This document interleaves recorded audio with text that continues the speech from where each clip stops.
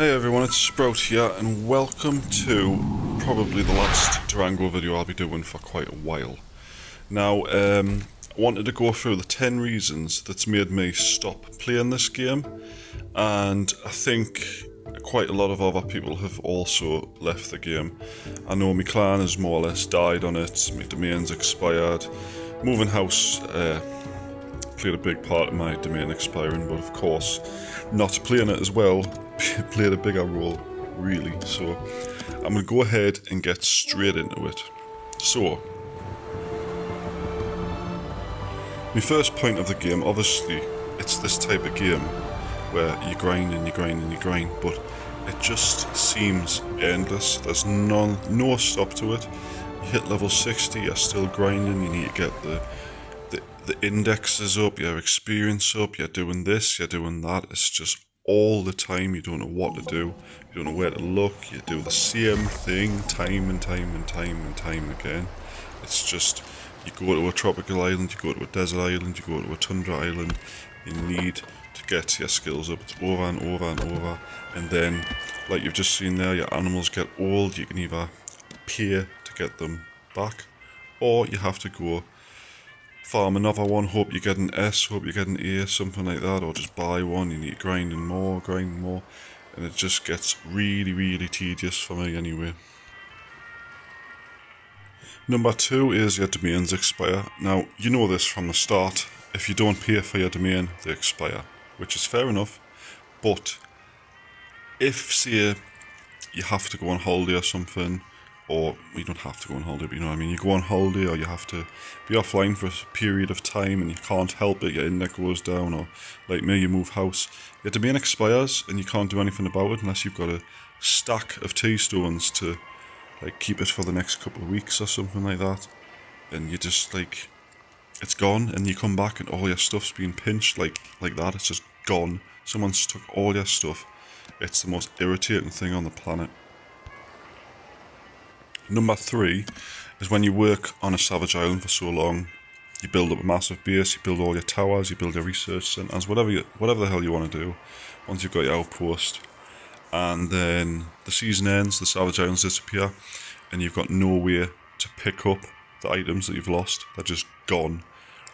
All your towers, you spent hours and hours, days or weeks or whatever, building up, and you can't even pick them up. Your clan leader can't pick them up. They're just gone. The season resets and you have to start it all over again.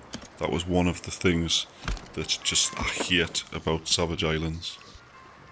Number 4 is, it's not a casual game, it's more for the hardcore gamer.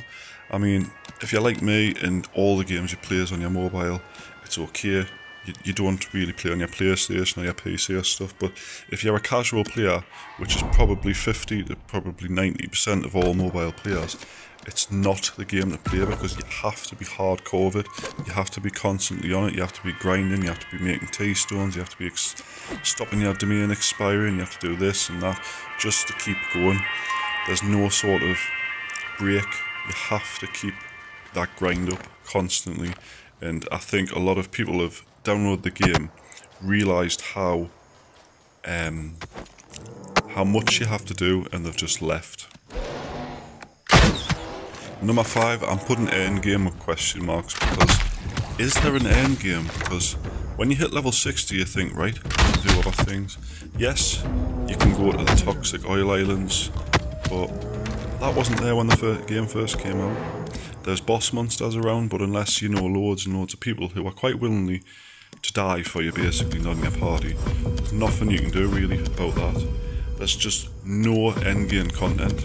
The content you get, which is leveling up your indexes and stuff for the other islands, is exactly the same as what you've been doing up till level 60. I think the endgame needs improvement before I will continue to play this game, because it's just boring. Once you hit level 60, you make a new character and you're doing the same thing again.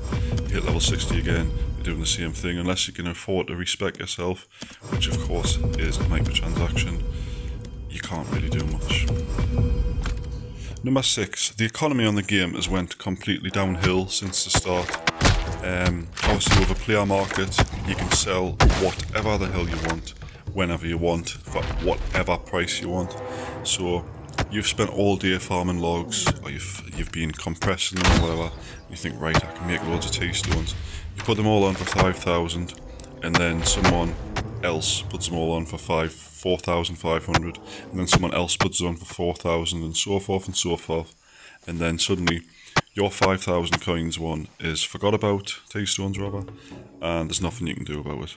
So that really sort of bugged me a bit, because when the game first came out and everyone was wanting everything, it was quite good being a processor. You could process this, gather this, make loads of money. Now, the essentially really rare items are like, they're really cheap. There's no point in selling anything anymore, and it's just completely ruined the game for me. That part of it anyway. So when you first join the game and you've done the tutorial stuff and you wake up on Andorra, the first person you come across, Kia, whatever it's just called, I can't remember off the top of my head now, she's riding a motorcycle. You can't get a motorcycle. Why put that at the start of the game if you can't get it? You know what I mean? It's just, it's infuriating. You see the other games like Last Day on Earth or whatever, the other survival genres and stuff, you can get bikes, you can get motorcycles, you can get cars, everything it tells you that's in the game you can get. But this woman has just found a motorcycle somehow, she's got fuel for it and stuff, and you can't get one yourself. I don't know if they're going to add one in the future, they might. I hope they do, because you can't tease me like that and not do anything about it. This has got to be one of the most annoying things for me. Right, you get an update, you can finally ride the Brachiosaurus, but you have to pay for it. You can finally get this, you can get that, but you have to pay for it. Why give a new content if you have to pay for it? The casual players, the players like myself that don't spend on games, have got no chance ever of getting one unless they save up their tea stones to buy one of someone who can just go, right, there's my credit card. You know what I mean? It's just, why do it? At least give. It's meant to be a free-to-play game with microtransactions. I get the microtransactions bit. Most of it is cosmetic. You get the emotes and stuff like that. They should just left it like that. They're making far too many things payable.